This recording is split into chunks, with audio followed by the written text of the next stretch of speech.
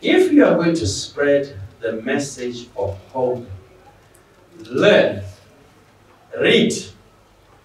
If you are going to write, learn how to write.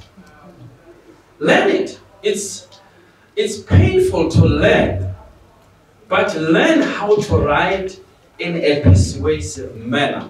Learn the craft. This I find very weird to people who are writing.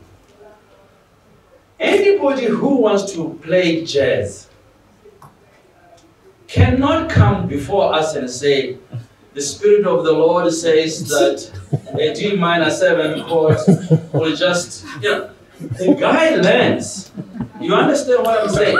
Sharpen the craft.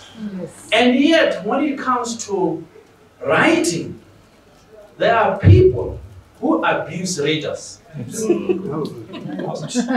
You write in a manner and say to your readers, look, don't pay attention to the grammar.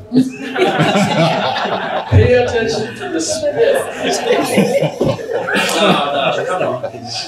This is painful. You're not being fair to us. Invest time on the craft.